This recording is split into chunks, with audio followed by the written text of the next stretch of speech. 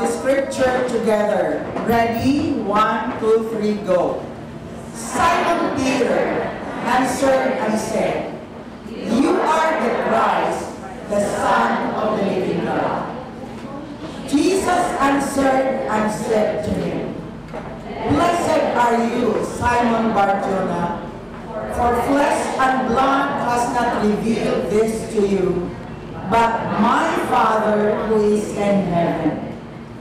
And I also say to you that you are Peter, and on this rock I will build my church, and the gates of Hades shall not prevail against it." Sandali. The church that is referred in this verse is not the building. It is referred to the group of believers. And the foundation is Jesus. So in Christ Jesus, we grow, we build. So group of believers. And the gates of Hades, the gates of hell, cannot defeat the church. Because it is founded in the true rock, who is Jesus Christ. Verse 19, let us again read together. Go. And I will give you, sandali. Back to that verse 18, the church is the believers. So that the you here, and I will give you. That's not Peter. And I will, of course, at that moment, it was Peter. But because it is now the church, today in our present time, we have now the you here, the Peter here, represented by the believers. So how many Peters are in this room? Okay? And I will give you, that means believers, the keys of the kingdom. Given to you. Given to me. To every believer. Shall we read verse 19 together one more time? Go. And I will give you the keys of the kingdom of heaven. And whatever you bind on earth will be bound in heaven, and whatever you loose on earth will be loose in heaven. I would like right now to tell you that the keys of the kingdom here is more of an idiomatic line. It is not the literal key, but look at the next line. It says, and whatever, and whatever you bind, that is referring to the key. Whatever you bind here on earth is bound in heaven, and whatever you loose here on earth is loose in heaven. That is the masunod nga thought. And then we have here the Amplified Translation. It is expanded. Yes, and we will see here. Okay. I will give you the keys, meaning authority. So the keys here, one of the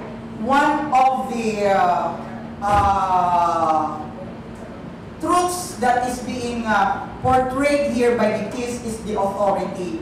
So that Jesus gave us the authority of the kingdom.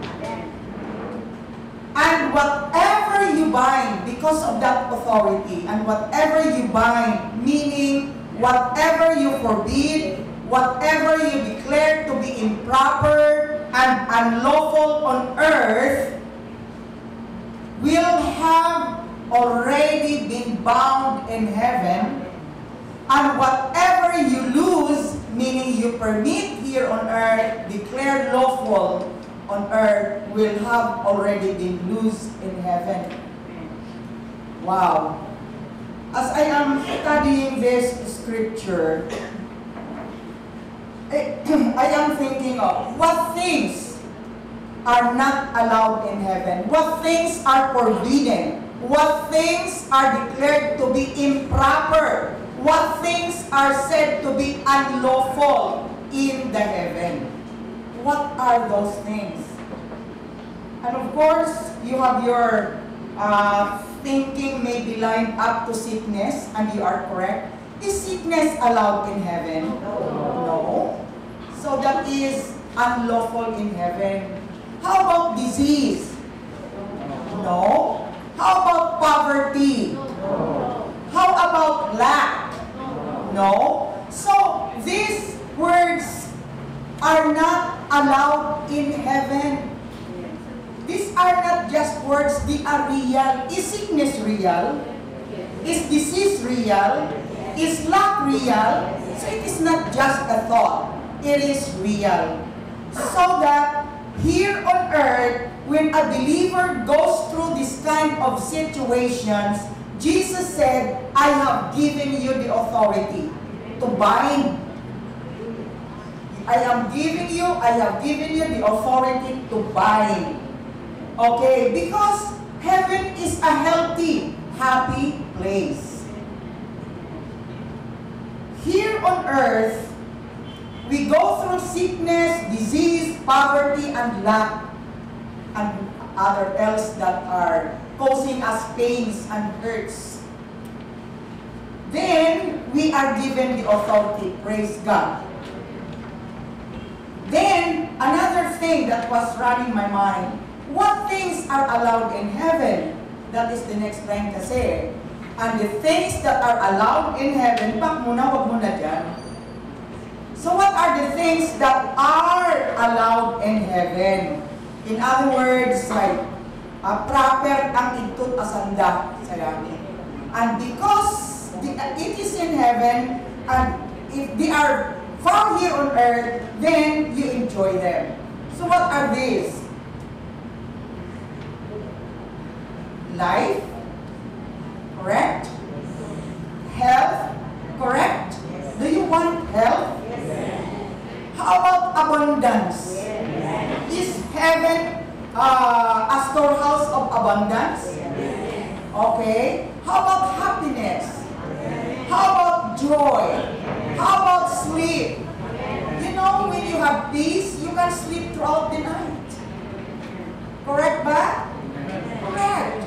And you know, not able to sleep throughout the night or maybe a few hours during the night, your body will truly suffer. So here on earth, we have to lose them. Now, Jesus here is saying, I will give you, you believers, I will give you authority and power to lose these things on earth that are allowed in heaven, and to bind things on earth that are not allowed in heaven. Now, it's up to us to act on this. When we agree with God, then we will do it. You bind it. Do not just do nothing. Do not sit there and do nothing. You have to rise up and use your authority. Okay, in Luke chapter 11, verse 2, this is a scripture that Jesus himself said to his disciples, because his disciples have observed Jesus that he was really committed to his prayer, commitment, conversation with the Father. Every day they would find Jesus praying to the Father. And one day, the disciples said, please, Jesus, Master, teach us to pray. And Jesus told them, that's what he said. So he said to them, when you pray, Jesus here was giving them the principles of prayer. Say this, our Father in heaven, hallowed be your name, your kingdom come, your will be done on earth as it is in heaven. So whatever is present there in heaven, Jesus is teaching us, be it here, be it also here on earth. So that, kung uwa sa langit, dapat hindi maliya. Correct? Kung ito sa langit, dapat iya. Sino may authority na mag-loose karon? Ikaw, bukod si Peter. Okay. Tanan nga tumuo ay gina-represent ni Peter. Ilang mga Peters iya? Okay. Ngayon, actually, last time I was sharing with you, stay pleasing. Did you remember that? In Hebrews 11:6 it says, but without faith, it is impossible to please God. In other words, we have to maintain the life walk of faith. We have to maintain that relationship with God in line with faith. And I would like to make a part 2, and this is actually the part 2, but I did not title it as Stay Pleasing Part 2, but I have this title. Can I have it? Keys of the Kingdom. Okay, that's the title, the Keys of the Kingdom. Alright, this was taken from verse 19 of that Matthew chapter 16. That verse 19 says, and I will give you the keys of the kingdom of heaven. This morning, I was giving an illustration in the early service about keys of and keys to. Two prepositions. What's the difference between keys to the kingdom and keys of the kingdom? Mabahol na bagay. Mabahol na diferensya. Pero gingamit sa ating nga scripture ay keys of the kingdom, not keys to the kingdom. I have given this illustration. For example, example lang ito. I use Pastor Labor. Pastor Labor ay tag-ana at mabahol na hotel. Huwag kita naila. Wala ang nila magtagana. Okay. Si Pastor Melagambay, why not? Okay. Ano example? Tag-ana at mabahol na hotel. I'm using hotel kasi hotel has many rooms. Correct ba? Okay. Hindi ako magamit it house or building kasi kaunti yung rooms. Now, ako raan ng caretaker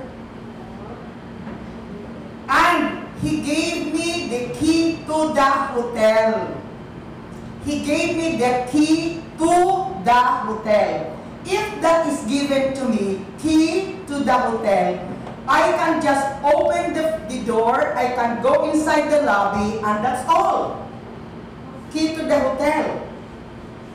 Hasta ako sa lobby, hasta ako na sa ground.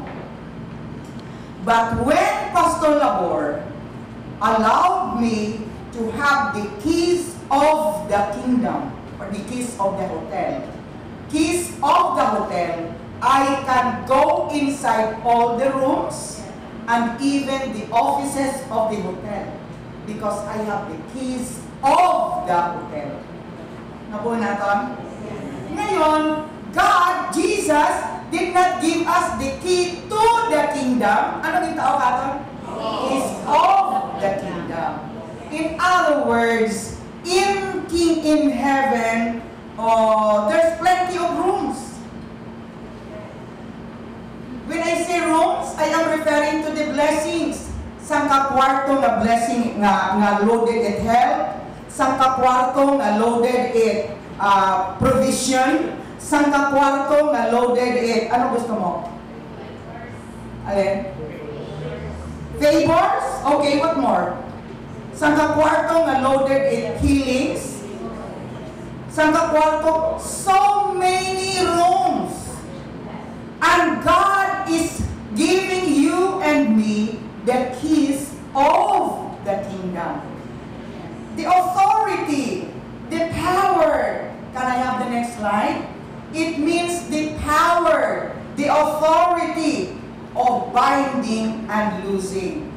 Again, I would like to emphasize that the keys of the kingdom has something to do with the binding and the loosing. Are you getting me? The binding and the loosing. Ano binisaya it loosing?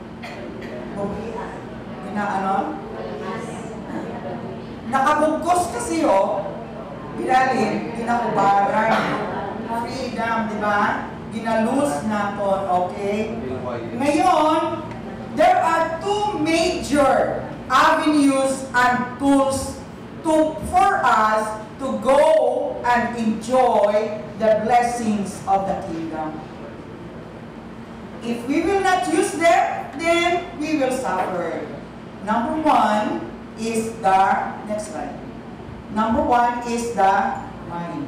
Do you have a mind? Yes. Yeah. Praise God for the gift. It is given to us.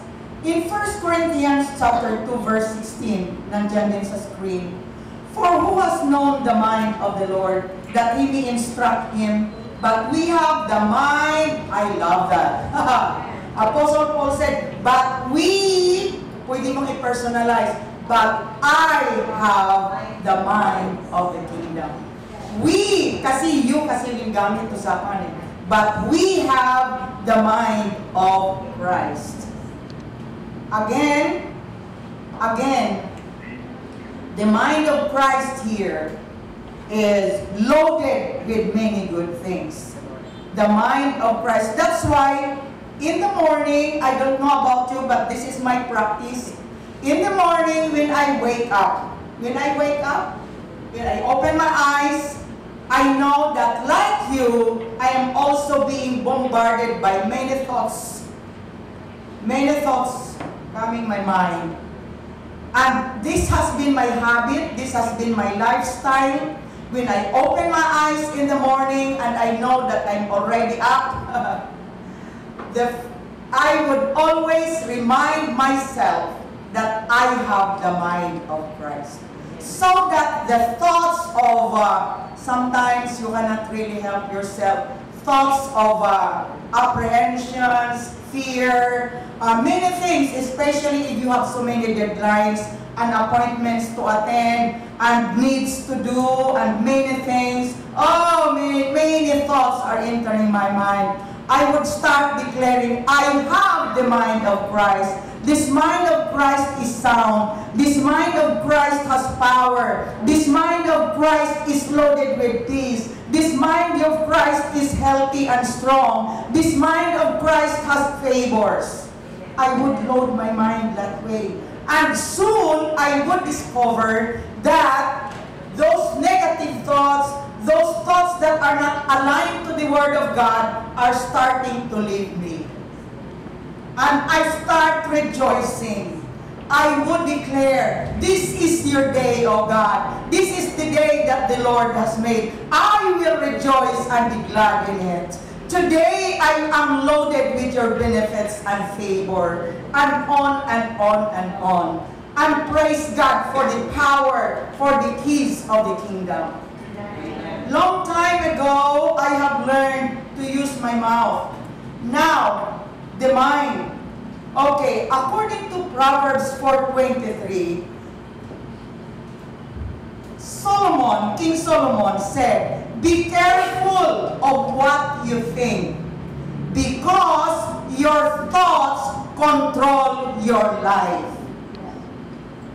So that if you allow those negative thoughts, those thoughts that are not aligned to the Word of God,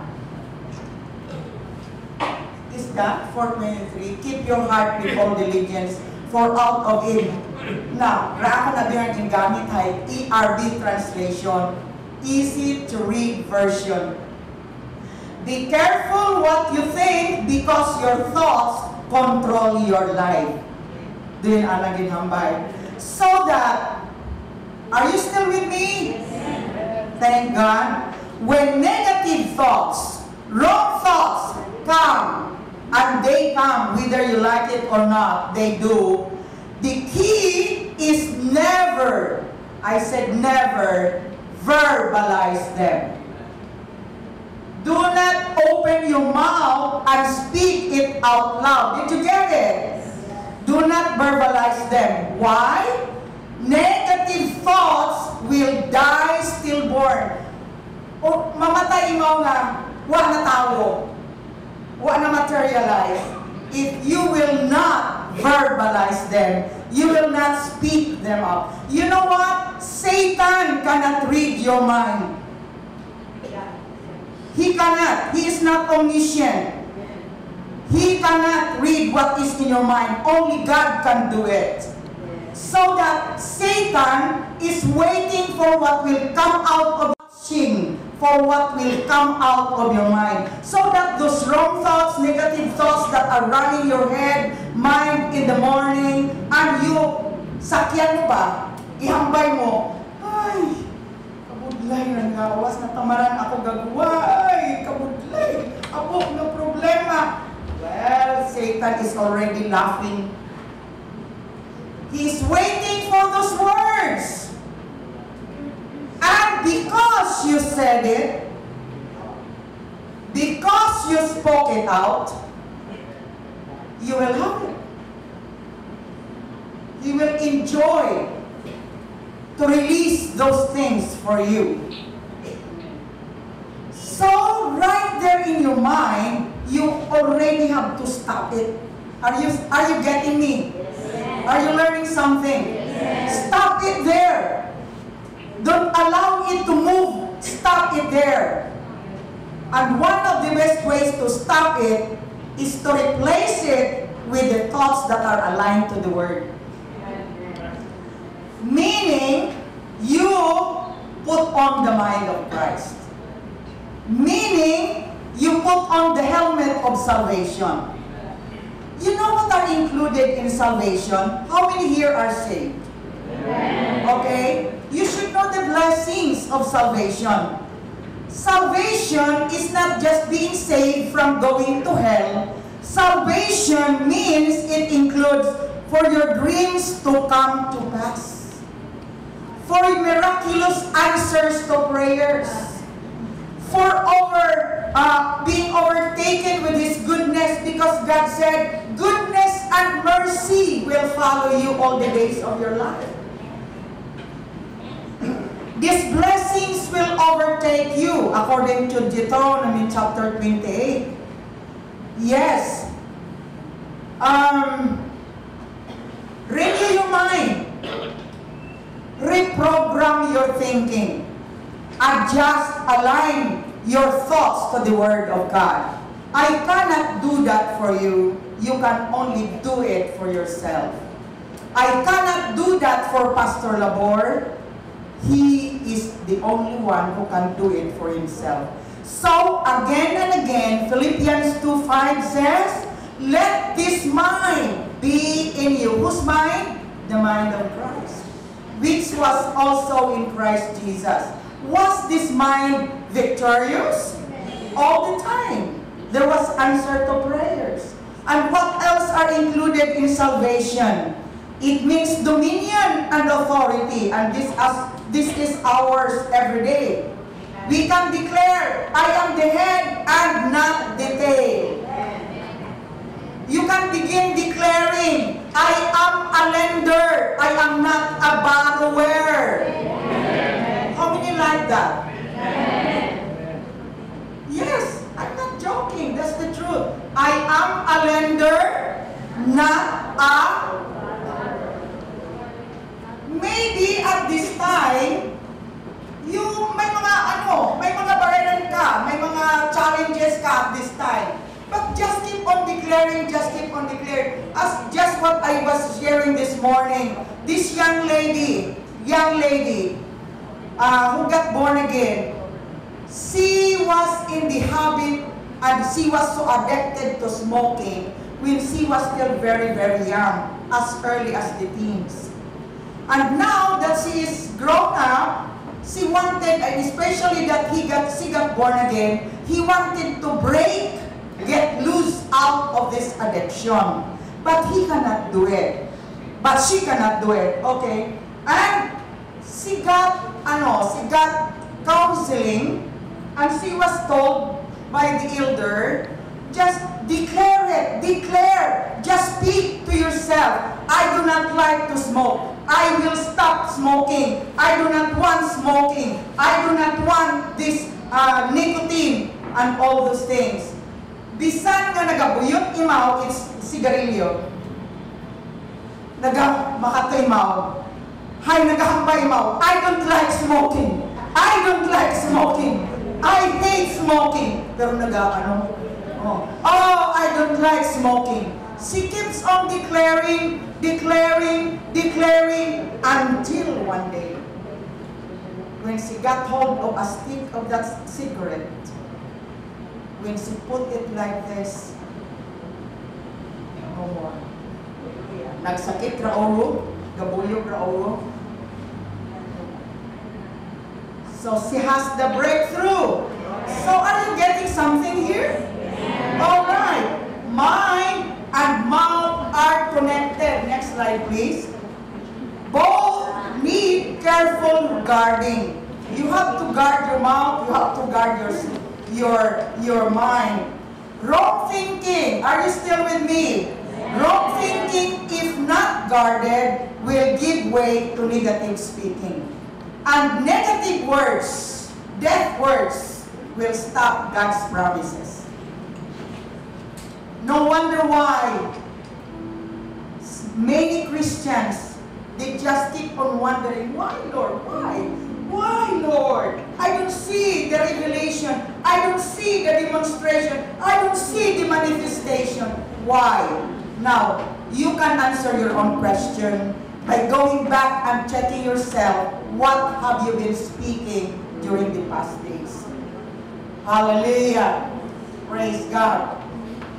So, in front of the giant, do not talk about how big the giant is. Do not talk about how big the problem is.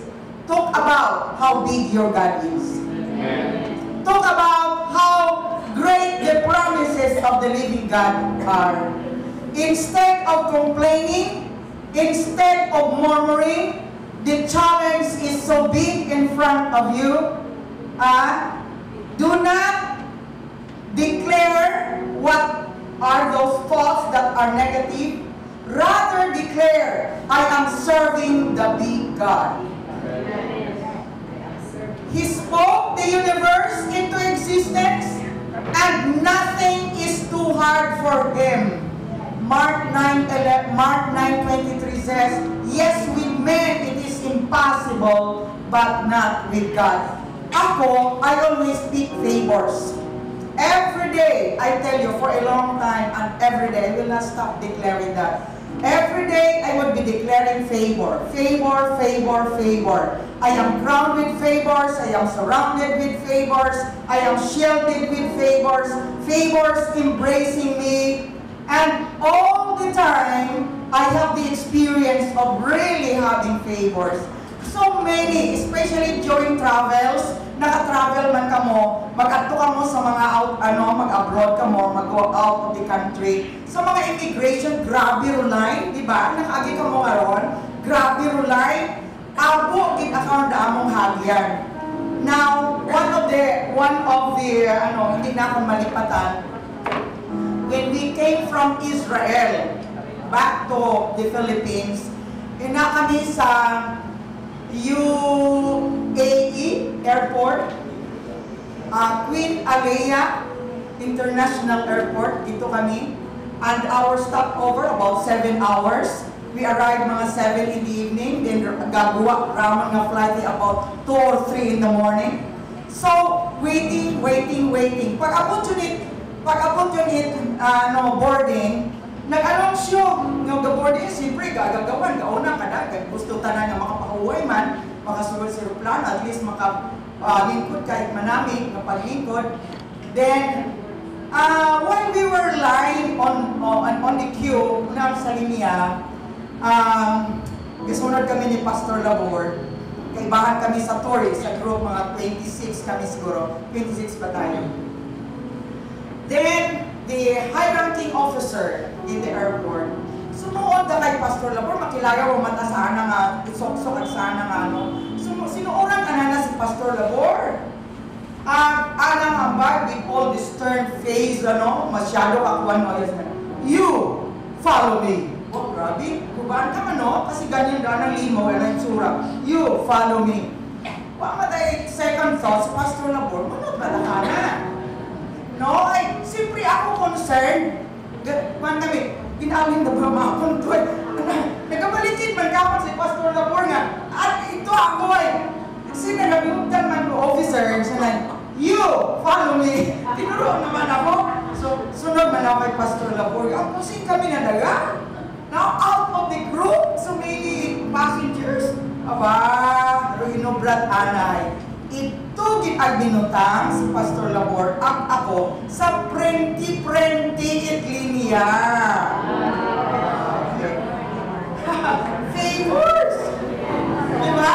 Yung ako magsiin ka dahil ang kwarto para investigahon. But he was placed. Nag-discussion pa sanda ko another person in the airport. Nga hamat din pa una makaray. Siguro ay high official atong nagtawag kay Pastor Labor ay wala siyang magawa. Nandun talaga sa harap. So that pag bukas masunod yun, number 1 namin na school. Diba? Favor na? Wow! Grabe! And many times, mahaba review, ang haba-haba na po.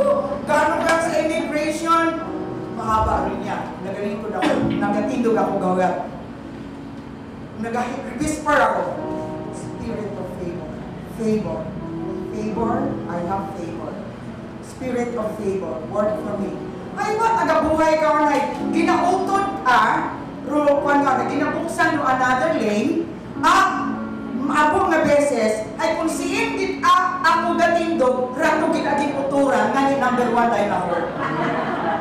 Wow! Grabe, no? Now, release life with your tongue! Now, don't talk about the size of your problem. How big is your God? This God, you know, stopped the sun for Joshua. This God, you know, parted the Red Sea for the Israelites. This God you serve and you love and you celebrate today, He closed the mouths of the lions for Daniel. This is the God you serve today. And what happened in the past, you know, God can always make things happen again and again because He loves you. Hallelujah. Yes, He can turn your situation, whatever situation you are in today. He can turn your situation around as well. He can make a way even you do not have to see a way. So every time you declare, your words are always prophesying for your future. Are you getting me? Every time you speak, you are putting life into that seed coming out of your lips. Every time you declare, you are prophesying your future. So, now, the word I am, is so powerful. But what comes after that is another question. If you put life, then it will be powerful. If for success. If you put death, it's also powerful, but for defeat. So, whatever follows the I am is either life or death. Your life will move in the direction of your words. Did you get me? I said, your words, your life, your present life now will move in the direction of your words. If you continue to say words of life, eventually that word life will become a reality to you. Makara, a few years ago, raamon nga kaiping sa bagay, hiring mo nga, may manukan, bukod manukan talagang big yard. Ang puno it manok. That's why na in the morning when I wake up and I go out, imbis nga mag-smell ka it fresh air, ay imong ginahugomhay, not healthy. So, deep in my heart, because, you know, I'm concerned, sabi ko, in Jesus' name, mapundo ka. Mapundo ka pag-operate di ka ron. Maduga rumang kamanukan nga ra. Ako nga, maduga rumang kamanukan nga ra. It did not right away happen, but ikaw katutagana, sorry ha. Huwag matagalayan si Pastor Labor, kapag ang buyong mandili. Huwag matakabigatabong, nag-agree kami basta individually. Now, it took some years pa, but praise God, may mga 2 years na ngayon na totally wala. Another case, when we moved to our house back in the 1971,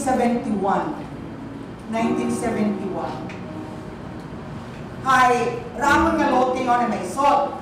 Hindi halos nga kwando, bisan gahugang kabaya. Then my next lot karon nga bakante. So what we did ay ginagamit baya, gamito matatagan mo na mata pero ginagamit. And you know, from time to time, this is my declaration, from time to time, ramon nga hambay, uwa it magapatindog it bayay sa raya nga lugar. Uwa it makatindog na kung ano ikara sa rayang lote. Rayang lote, gina-claim ko, in Jesus' name, this belongs to us. I was claiming that back in the 70s when we were starting. And you know what? Only 2 years ago, the whole place belonged to us. Wow. Why? Declaration. The power of your tongue. The power of your words. Are you still with me? So that ayaw pagdugangi it death words sa imong I am. Begin to collect the good, powerful words for the I am. You would say, I am blessed. Yes, I am prosperous. Even if you're not prosperous yet, start declaring. Even if you don't feel like blessed because everything is against you, declare, I am blessed. I am a child of God. If you are feeling pain, you say, I am healed. I am the healed of the Lord. Just keep on declaring. Okay? I am successful. I am victorious. I am wise. Students, sometimes nauugog ka mo sa subject, declare, I am wise. I am talented. I have the ability in this subject. Yes, I am healthy. Ano pa? Make a good collection of the I am. I am strong. I am energetic. I am positive. I am focused. I am kind. I am disciplined. I am passionate. I am valuable. Hallelujah. I am forgiven. I am accepted. I am equipped. I am prepared. I am empowered. I am excellent. Declare it over your life, over your family. Now, makara. I think yesterday or early morning, nagpamati si Pastor Merlin, music, batian ko man. Yung na ako na yung mga plaka ba, yung mga recorded ng mga singers. Then Pastor Merlin said, oh manay, sininig Kate ang mga nagakanta. To, aking mo man naruga keyboard. Wow, manay. Mukta man na magapit man, imaw ka, magayong tabi, makarbaya. Why? Why like that? Why?